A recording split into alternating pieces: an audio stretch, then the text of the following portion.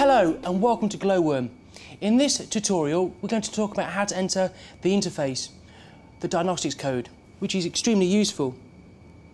Press the mode button for 5 seconds. Press plus until you get to 35. 35 is the engineer's code for Glowworm appliances.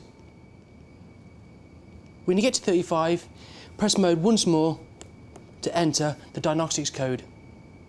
When you're in the diagnostics code, all these codes can be used to commission, service and fault find the appliance.